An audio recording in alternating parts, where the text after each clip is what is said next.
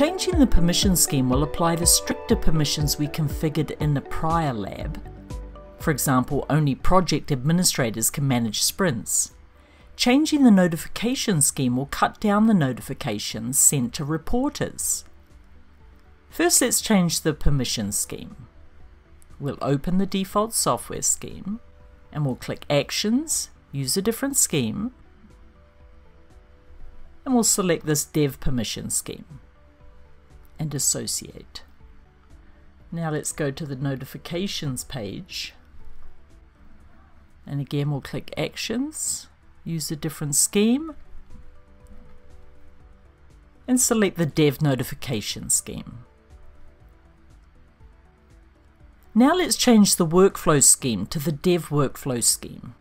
Let's go back to the project and we'll view the active sprints page to see where issues are in the workflow.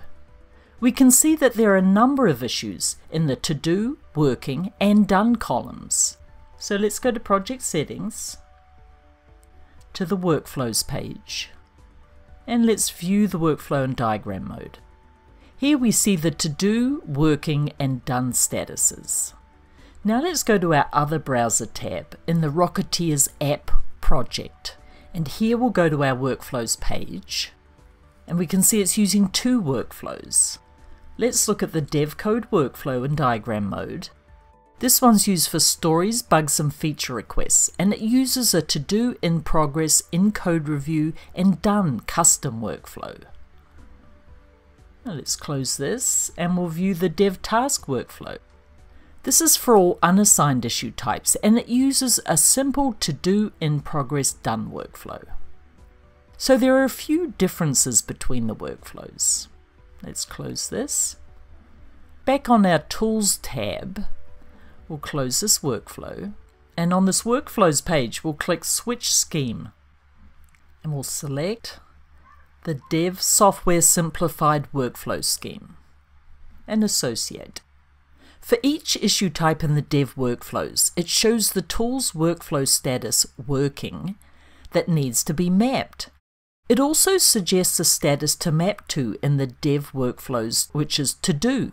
Statuses that are the same in the workflows are mapped automatically. But don't just accept the defaults and click Associate, because by default all statuses in the original workflow will be mapped to the first status in the new workflow. That's often not what you want, and it isn't what we want in this case. You only need to map the statuses of issue types that have issues of that type currently in workflow, so you can ignore the ones with 0 next to them. Once we've completed the new association, if a new issue is created, it will use one of the new workflows, so no mapping is needed. This mapping only applies to issues currently in the original workflow. So for each of the issue types with issues currently in workflow, that is, those with a number greater than 0, we'll map Working to In Progress. So for Story, for Bug, and for Engineering Task. And then we'll click Associate, and once the migration is complete, we'll click Acknowledge.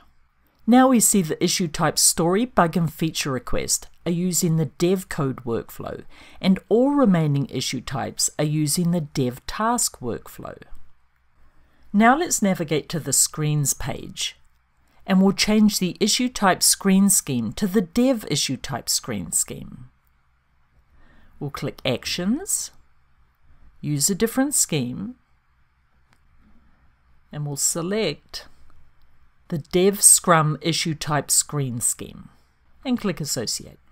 Now let's expand each of these schemes. And we can see that bugs now use the Dev Scrum bug screen scheme that uses the Dev Scrum create bug screen. Also, we see that all other issue types use the Dev Scrum default screen scheme that uses the Dev Scrum default issue screen.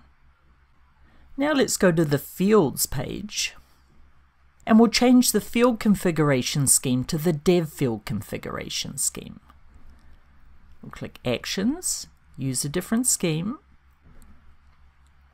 We'll select the Dev Field Configuration Scheme and associate. Now we see that bugs use the Dev Bugs field configuration and all other issue types use the default field configuration. Let's return to the summary page. And we can see the new Dev schemes. We see the Dev Scrum issue type scheme. We see the Dev Software Simplified Workflow scheme with the 2 Dev workflows.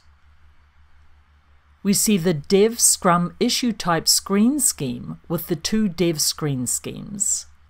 We see the Dev Permission scheme.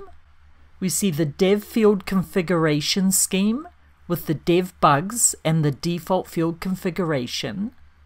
And lastly, we see the Dev Notification scheme.